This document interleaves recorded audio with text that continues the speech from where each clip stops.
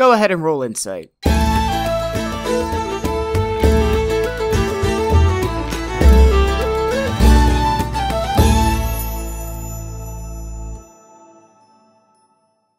Howdy folks, I'm Dabizvolt, and welcome to Rolling Insight, the Dungeons & Dragons series where I give you some insight on topics for the world's greatest role-playing game. Today I'm gonna walk y'all through the physical tools of the trade when it comes to DMing. Now I'm gonna start with some basic tools, things you'll see most DMs using out in the wild, and after that, we'll cover some more extreme things to really boost your games to the next level and beyond. First and foremost, we've got the essentials: Player's Handbook, Dungeon Master's Guide, and Monster Manual, as well as a DM screen. These are the bread and butter for every D&D table, as right here, short of dice and people, you have everything you need to run a game. Dice are also important, as they're the engine that runs the game. You don't need to go dice goblin crazy and hoard them, just one set will do. No! Now, a common misconception is that you need to read these books cover to cover to be able to play the game. That is a dead lie. The code is more what you call guidelines than actual rules. I've been DMing for 5 years and I haven't even read the Player's Handbook cover to cover. I read what I need and I'm good to go. But you need to read the rules of the game in order to play it correctly. Page 4, paragraph 7 of the Dungeon Master's Guide for 5th edition D&D explicitly states the D&D rules help you and the other players have a good time. But the rules aren't in charge. You're the DM and you are in charge of the game. The f***ing rulebook said the rules! But adjust your mileage as necessary, as it's probably gonna vary. Now, some DMs will opt to have no screen, instead just using a computer and rolling in the open. This establishes a level of trust with the players, as they know you're not fudging rolls. But I like my screen, my curtain of secrets where the magic happens and the Drago Lich totally didn't crit on you with an attack that you're vulnerable to. And if you think this is bad, some DMs used to stand behind entire curtains by themselves to appear as this otherworldly voice from beyond the void, and they wonder why we had a satanic panic in the 80s. Moving on, one thing I do need to cover is cost. You might look at this bundle and some dice and think, well, I got everything I need right here. But before you go throwing your wallet at the great big rainforest, you gotta realize this is over $100, and you don't even get an adventure module with this bundle. Now, if you have something already made up for yourself, or you're borrowing a buddy's books, and you want to graduate to your own personal copies, that's great, but still, that's $100 for basic rules. And unless you know this is something you want to do, something you really want to sink your teeth into, I would advise against buying this out the gate. I would recommend the starter kit. I know, f***ing Weenie Hut Juniors, but hear me out. It comes with basic rules, pre-made character sheets for your friends, dice, and a module. Forget this, 20 bucks. 1/5 of the price for 3 big books plus a screen and, okay, cool, a fancy sleeve.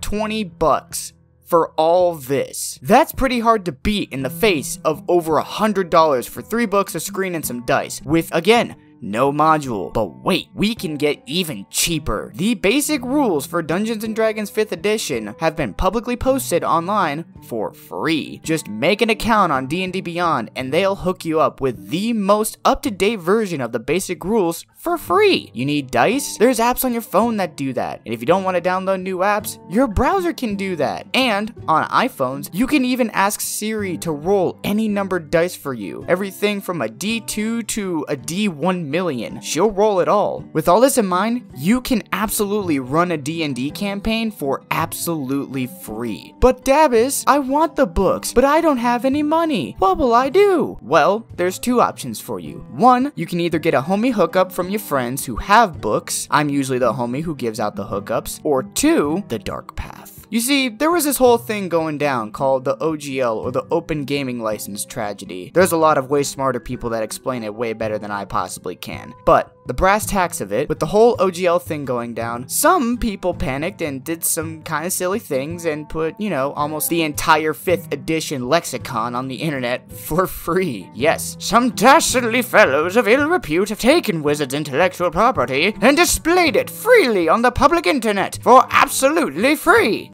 Did I say free enough times? Shit's free, yo. And, you know, there might be a link in the description, or, you know, editor me might put something on the screen for, you know, to research, but that's future me's call. I'm not gonna make that call for them. I don't want to get into any legal troubles. I'm not saying go do the things, but if you wanna, I can't really stop you. But anyways, what about the opposite direction? What if you're already doing the thing, singing the chant, doing the dance, and you want to know some more tools? You want the stuff, you're ready, you got your wallet on standby with your credit card information so you can plug it into that big Google machine and it can give you everything you want. Where do you go? Well, I got you. If you want to upgrade your game of D&D, here's some things I can recommend. First and foremost, a dedicated dry erase playmat with 1-inch squares. Now, you can go to a craft store and get any type of wrapping paper, and 9 times out of 10, they'll also have 1-inch grids on the inside of the wrapping paper that you can totally use. And when you're done with your terrain piece, just tear it off and throw it away. Bada bing, bada boom. Easy day. Recycle. The point of this, though, is that it lets you draw terrain super easy for your players to place their minis on, which is a whole other thing, too. Miniatures. Little people for you and your players to represent characters and enemies in the game. You can buy these things pre-made and already painted, or you can buy them unpainted. Some people go to craft stores and buy the tube animals you see in the model section and use those, myself included. Sometimes, if I'm stuck on a combat encounter, I go to Michael's or Hobby Lobby and look at some of the cool figures they have there, like this mechanical dragon. Tell me, if your DM dropped this thing in front of you, this Artificer's Wet Dream, you wouldn't say, hot diggity fucking damn, that shit looks dope. But I digress. Along with miniatures and playmats, you can also get pre-made terrain pieces and even pre-made terrain. These can be bought at any local game store that sells D&D stuff, as well as online. There's also these lifting pad things to represent flying or levitating stuff, as well as condition tracker rings to place on your minis to track effects. There's also monster and item cards for creatures of all CRs and items of all rarities. There's expanded DM screens with clear slots, magnets, dry erase boards, dice towers, and all sorts of other nonsense. There's also dice trays for rolling and holding dice, along with notepads, writing utensils, and miniatures. There's even whole tables you can buy with TVs built into it, so you don't have to draw maps anymore. You can just display them. These tables can come with dice trays and compartments for players to put their things, as well as cup holders and even LED strips. You need maps? There's tons of Patreons that make maps for these virtual games, and they can even be animated. Or go on YouTube. There's all different types of virtual tabletop backgrounds from all your favorite video games and all different environments. But I want to make my own maps because none of these maps are good enough. Guess what? There's programs you can buy for making maps. I personally use Wonderdraft and I've had a wonderful time with it. Not only that, there's also things you can use to animate the maps that you make.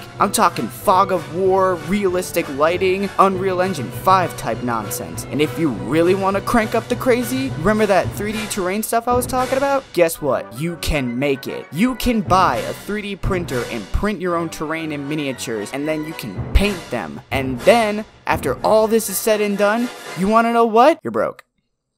Your wallet is totally empty. Yeah, unfortunately, high-tier D&D like this, like what you usually see on Critical Role or Dimension 20, is really expensive. Like, really expensive. Like, that's my first car 5 times over expensive. But, thankfully, you don't need all the fancy bells and whistles to play the game. Most folk get by with a screen, a laptop, and a fold-out table from Walmart. Now me, I'm crazy, and my family supports my crazy, and I love my family for supporting my crazy. So I have some fancy bells and whistles. For example, here's my DMing setup. I have my screen with tips on exploration and basic stuff like AoEs and actions during combat. I also have my tablet for campaign notes, stat blocks, and music control. I also have a speaker in front of my screen to blast some sweet environmental tunes into my players' ears. I also have a dice tray with quite a few dice, a sketch pad for quick personal notes, and whatever minis I plan to use for the night. I don't usually have large minis or even a lot of minis, mostly minis that I either buy or make for extra special people. So yeah,